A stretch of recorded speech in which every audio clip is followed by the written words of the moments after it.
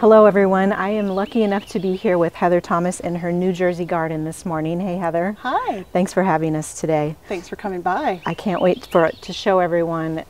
You can just see a glimpse of it right now, but Heather has a really interesting approach to plant combinations and also just a lot of stories to tell us. So let's start talking a little bit about the beginnings of this garden and the entrance here. Sure. So we started the garden about 7 years ago, a couple of years after we moved in.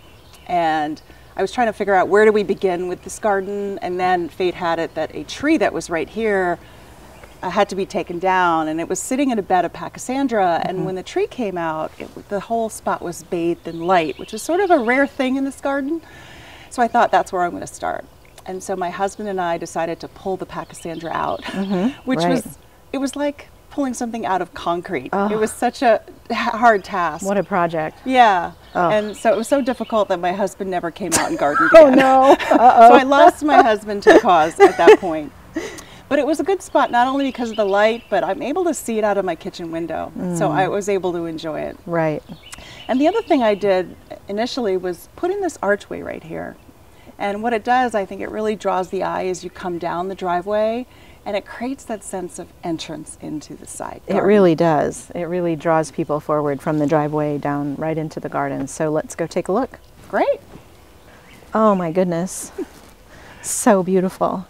And there's just so many different things going on at once. Yeah. But I know this is not, I mean, there's something going on all the time, right? There is, yeah. One of the things that people say about this garden is that it has this continuous flow over time. And I thought maybe I could share a little bit about how I've accomplished that.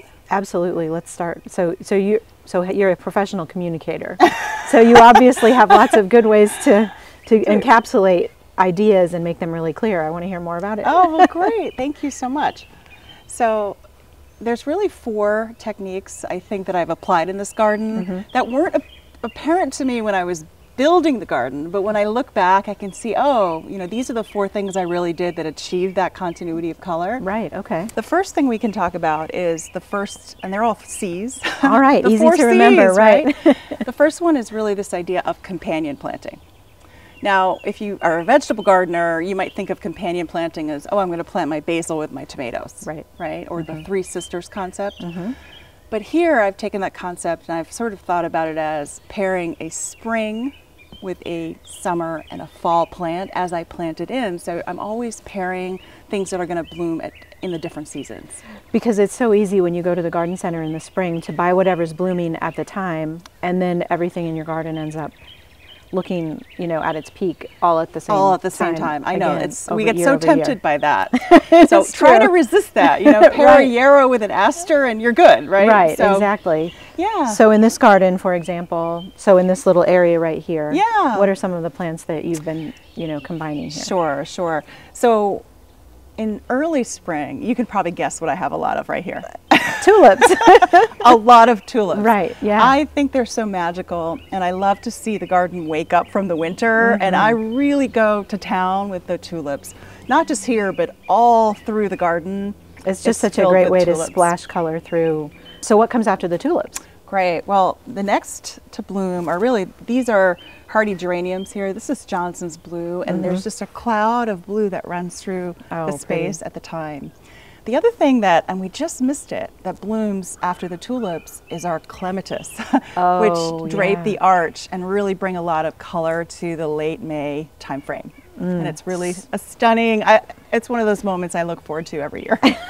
Like my tulips, I love when the clematis blooms. It's almost like every month is better than the next. Then there's always something to look forward to. That's the goal. That's the goal. So, and then as we roll into, well, we're here in early June right now, so you can kind of see what's happening in the garden right now. So we have the irises, baptisia, and the roses really have a big presence in this garden at the time as well.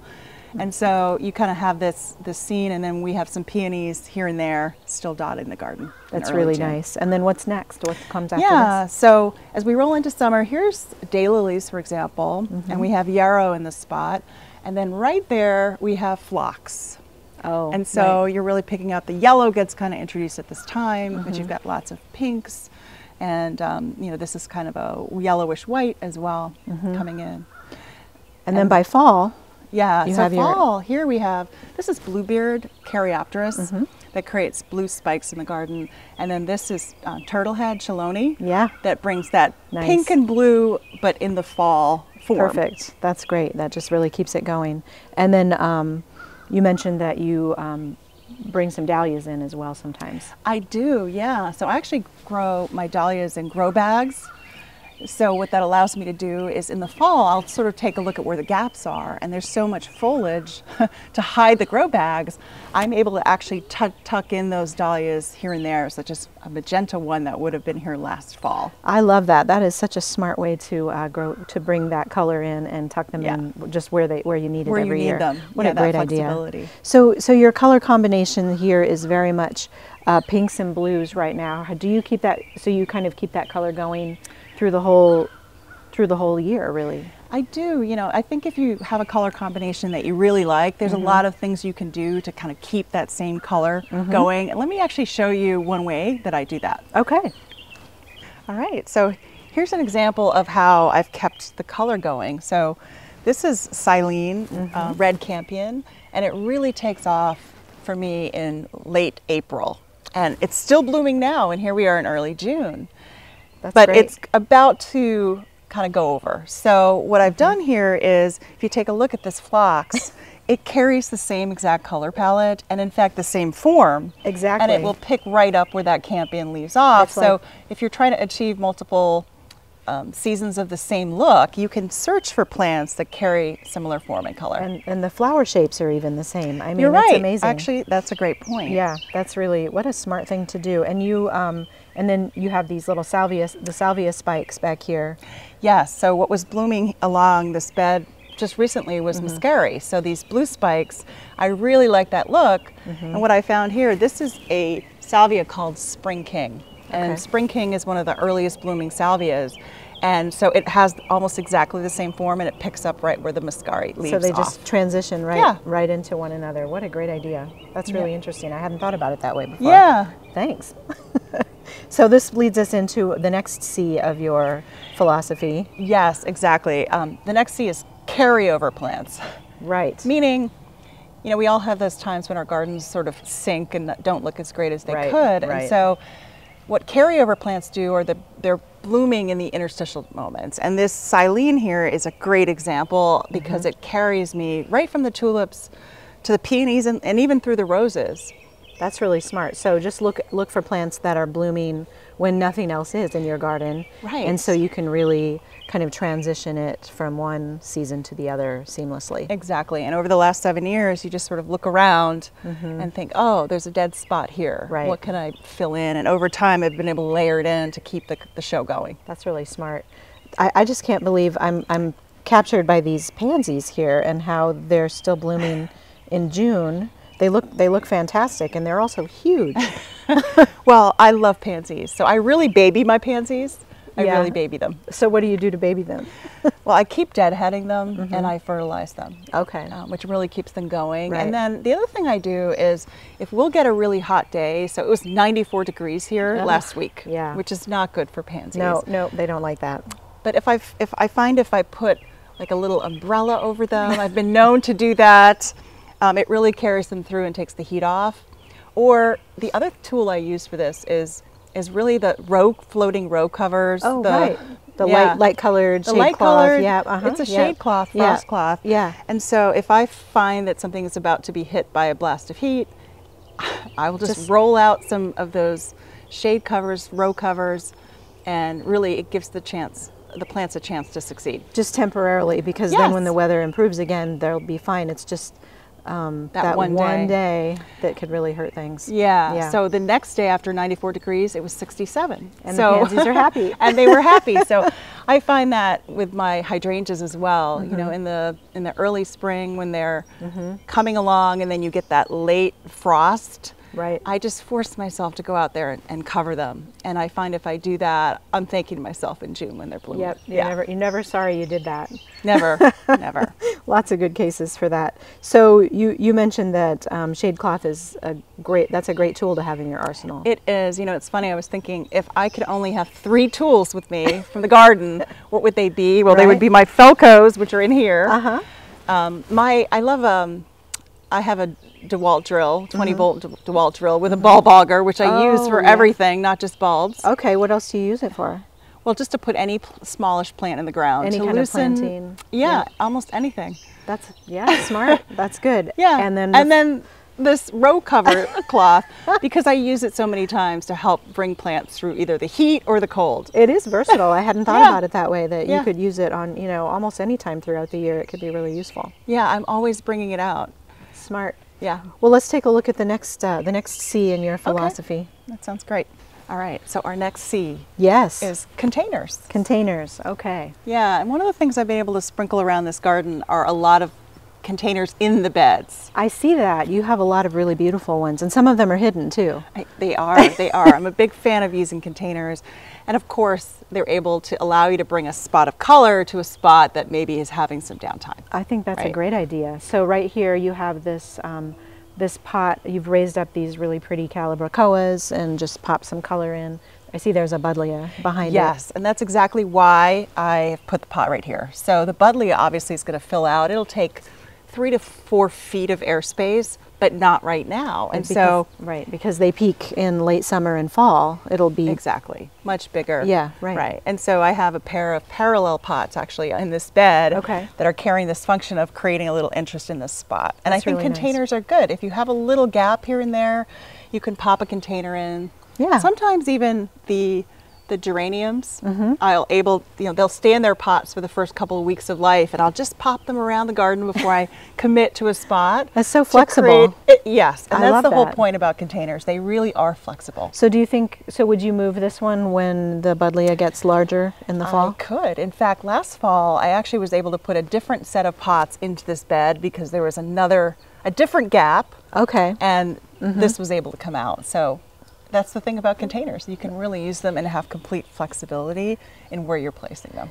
And you were mentioning a little secret about how you put plants in containers even. I do, because again, I want to be able to move these containers, Kristin. So here's what I'll do. I'll show you here. This, for example, is a pot within a pot. Oh, smart. And so you just put a prop inside the pot to get the plant at the height that is the right height for that plant. Exactly. And so was this a pre-mixed container that you picked up at the garden center? It was one of these pop in and drop containers. Yeah. And it has a big root ball, so I felt like I didn't have to plant it in dirt. That's so smart. And I don't have anything heavy weighing me down for later if I want to move this container.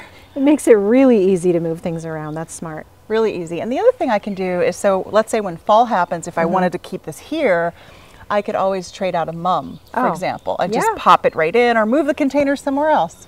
Or if the plants go down for some reason, if you have cool season plants that don't like the heat, just slide it out, pop something else in. Exactly. And I have a lot of those containers in different forms all through the garden. That's really smart. And it really creates that continuity of color. That's right. So that's the third C, is containers. That's the third C. Let's talk about the fourth one. Okay. The fourth one is really picking your cultivars carefully to have a range of early, mids, and lates. Okay. And I got into this tulips were my gateway. And when I first had tulips in this garden, they were only blooming for maybe 10 days. Okay, so right. I began a quest to really figure out how I can get a lot more bloom.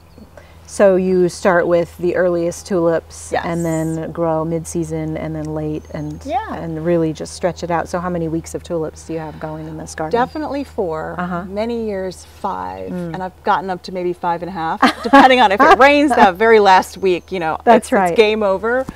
But I'm able to get almost 5 weeks of tulip bloom. That's good. So what are some of the other plants that you do that with?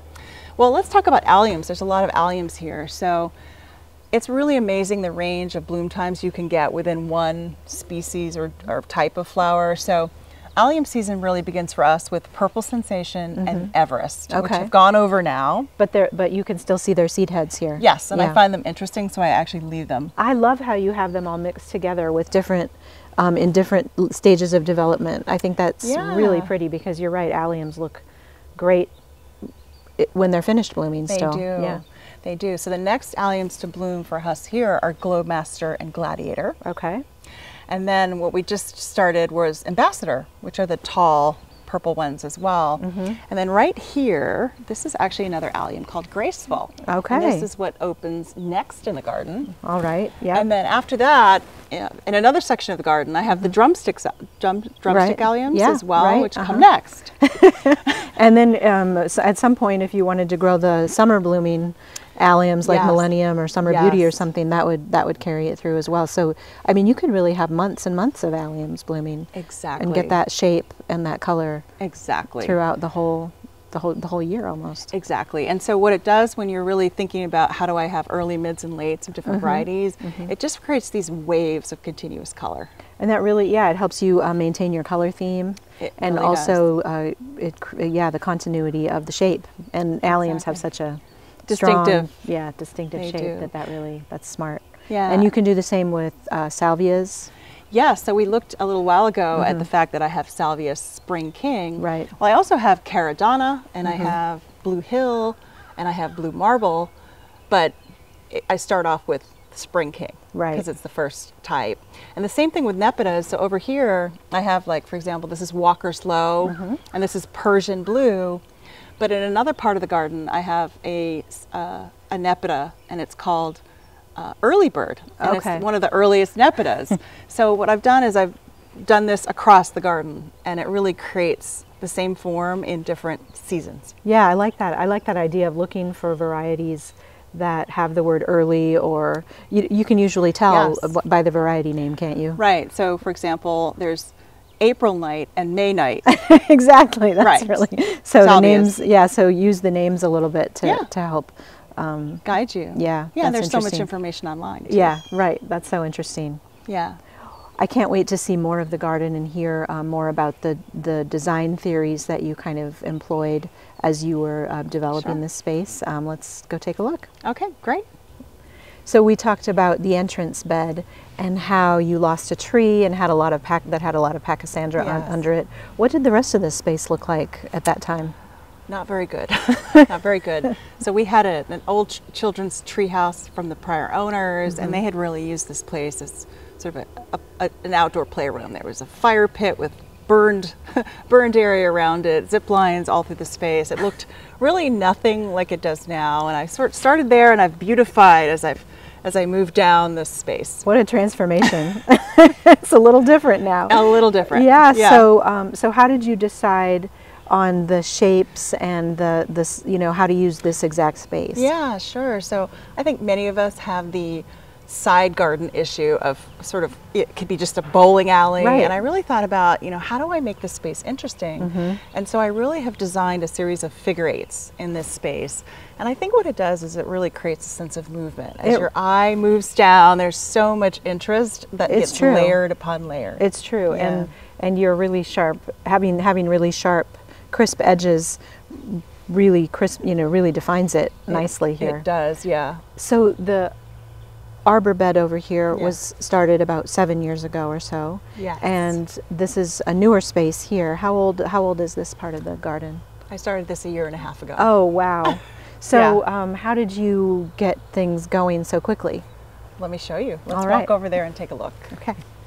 I started 1.5 years ago by putting this arbor in. Okay. And it was a gift from my grandparents. And as I worked through the garden space here, my grandfather was really financially disciplined and very frugal. So I thought, how do I really honor him in the arch? His name was Quentin.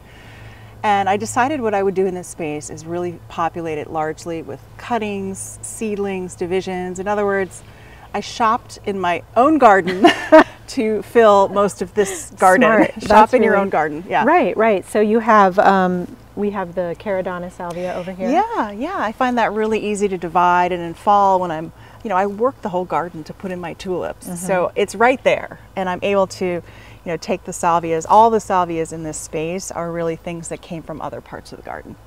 That's the great thing about when you keep adding on. You can definitely shop your own garden. You can shop your own garden. And then it also gives such a sense of repetition, and it just creates a great sense of continuity throughout the garden. It really does. And as we get to this spot, the color palette changes a little bit. I introduced some of the orange that you see in the pansies. Yes. But the blues and the purples are unified throughout the whole space.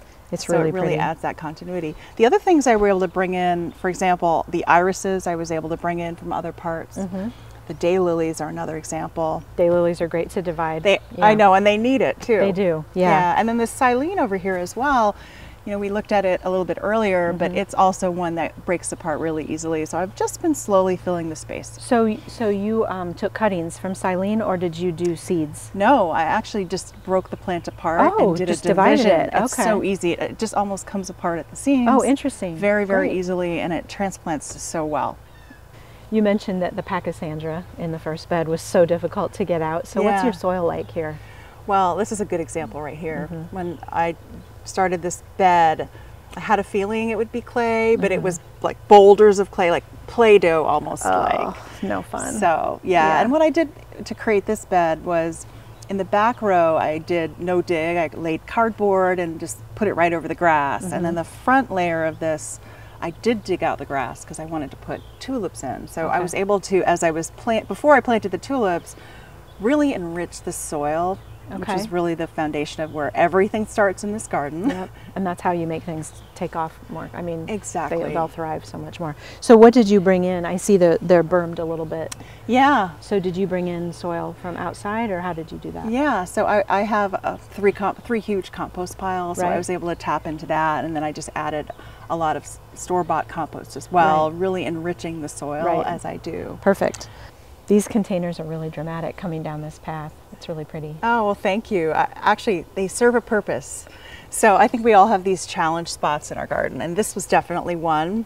It gets this beautiful dappled light all morning long, and then at around 1 or 2 o'clock, it gets blasted by the full sun. Oh no! So what you'd think would be traditionally a part shade spot, that doesn't feel that way to the plants that live here. It doesn't. And you know, if you look at most plants, when they say, you know, part sun or part shade, what they really want is they want morning sun and afternoon shade. So more gentle light.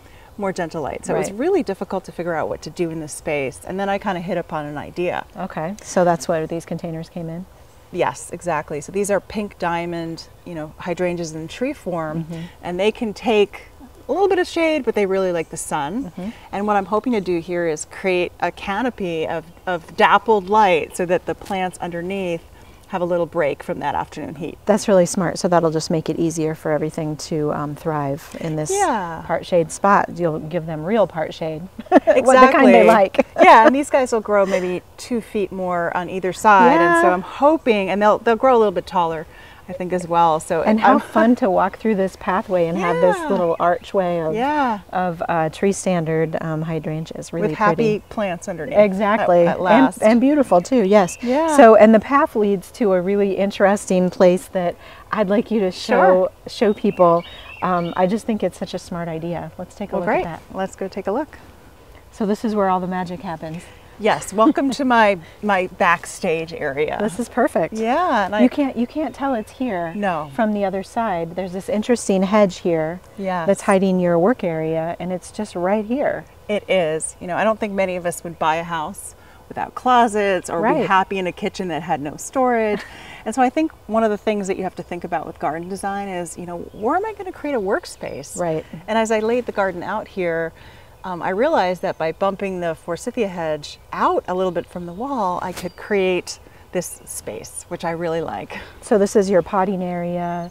It's your spot where you can grow. You have some strawberries growing in pots here. I do. You have your irrigation, so it's really easy to take care of. It really is. And you mentioned your dahlias earlier. Is this where you start your dahlias? Exactly. So I do them in grow bags, and so I put the grow bags in the containers, and I'm able to kind of grow them on here until they get a little bit big. That's really ingenious. And so you can use it as storage, potting, all kinds of things back here. Yeah. The other thing that I use this space for, in addition to growing some vegetables here and there, is, tell me if this has ever happened to you.